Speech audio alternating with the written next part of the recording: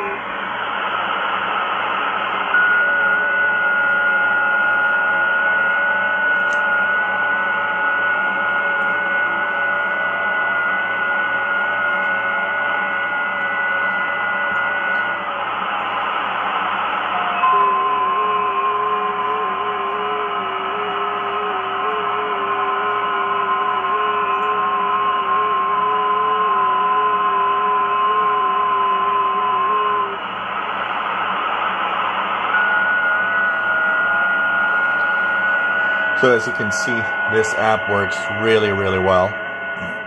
And it shows you how good the Tecsun PL-330 also is as a simple little receiver in single sideband. One of the biggest problems of the old days was that receivers were drifting all the time, and there are all sorts of these little problems.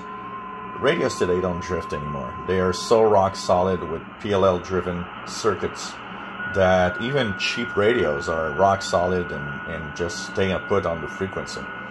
So 7074. Let's try the 80-meter band frequency, which is 3574, I think. Here we go. This is 80 meters. Let's try 80 meters and see how it decodes the 80-meter ones.